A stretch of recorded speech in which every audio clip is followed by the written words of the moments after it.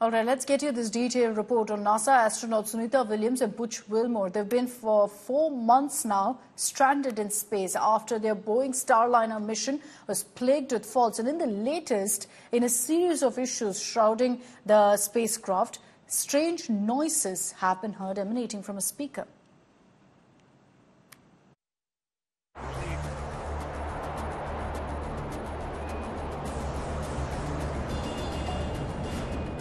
On June 5th, Boeing Starliner carried its first 2 astronauts into space. A crucial test before the capsule could receive NASA approvals for routine flights. It had Butch Wilmore and Sunita Williams on board and was intended to be an 8-day mission on the International Space Station. Butch, Sunny, we are glad to see them all here in the International Space Station, and we want to congratulate the whole team in different mission control center for launch, for docking, and of the end we are very happy. Yes. But 3 months later, the former military test pilots are still abroad. An array of thruster issues with Starliner kept the 2 astronauts in space far longer than expected. 5 of Starliner's 28 maneuvering thrusters went dead during its 24-hour trek to the International Space Station.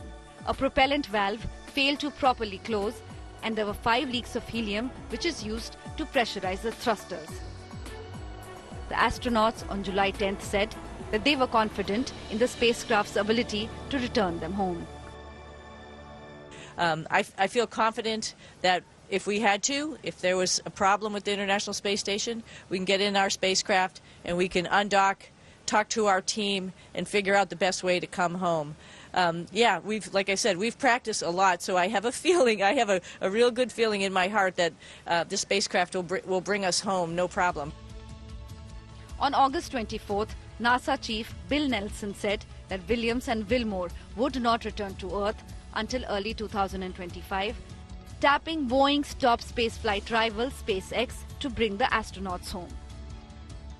NASA has decided that Butch and Sunny will return with Crew 9 next February, and that Starliner will return uncrewed. As NASA astronauts enter 4th month stranded in space, Barry Butch Wilmore has reported some strange noises emanating from a speaker at steady intervals. While this may not sound good, Sunita Williams and Butch Wilmore also face several health issues due to their prolonged stay, like space anemia, where astronauts experience a reduction in red blood cells.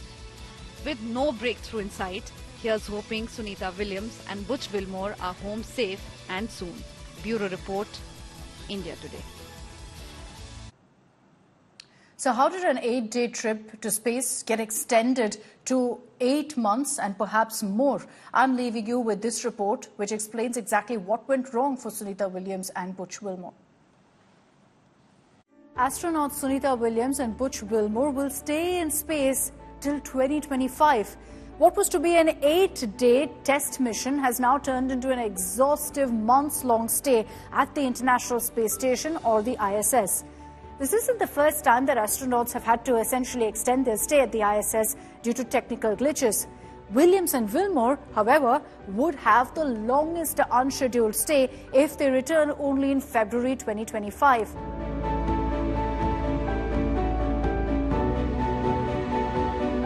So let's explain to you first why this delay. The 2 veteran astronauts were launched into space aboard Boeing Starliner on June 5th. But a day later, as Starliner was approaching the ISS, the International Space Station, NASA and Boeing identified helium leaks and experienced issues with the spacecraft's reaction control thrusters. 5 of Starliner's 28 thrusters failed during flight, and it sprang several leaks of helium, which is essentially used to pressurize the thrusters. Thankfully, it was still able to dock at the space station, and the Starliner will now return to Earth uncrewed in early September.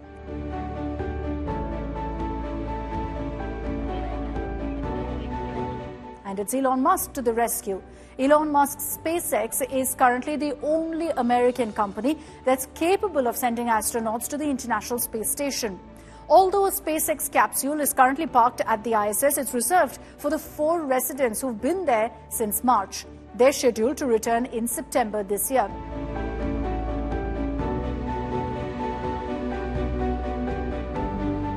Williams and Wilmore are expected to return on SpaceX's Crew Dragon, the launch of which was initially scheduled for August 18th and has now been delayed to September 24th.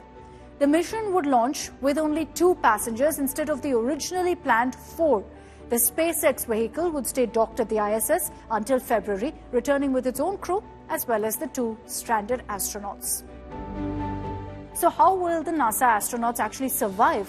Because questions have been raised on the food and oxygen supply for the 2 astronauts for the extended stay. NASA has clarified that the space station is very much stocked with enough provisions to support the crew despite the delays. NASA and its space station partners frequently launch resupply missions to the orbiting complex, carrying additional supplies as well as cargo. In fact, recently, a spacecraft carrying 8,200 pounds of food, of fuel, and all possible supplies was sent to the station.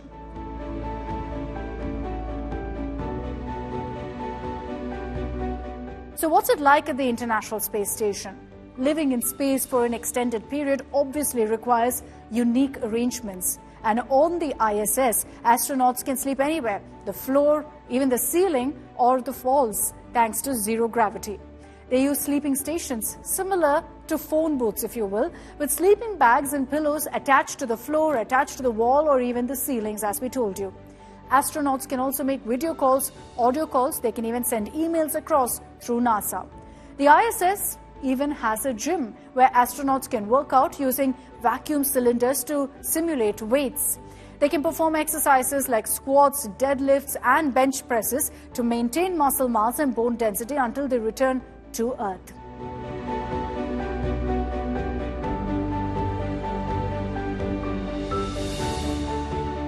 But staying in space does take its toll on the human body. Even with all of these facilities, prolonged stays in space are not without significant challenges. Research reveals long-term exposure to microgravity can actually lead to health impacts such as muscle loss, bone loss, vision issues, reduced immunity, an increased risk of blood clots, and even DNA damage.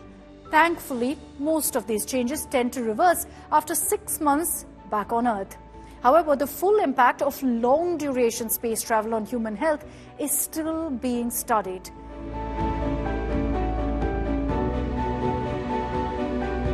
Though this is an unprecedented situation, NASA has assured that Williams and Wilmore are not in danger.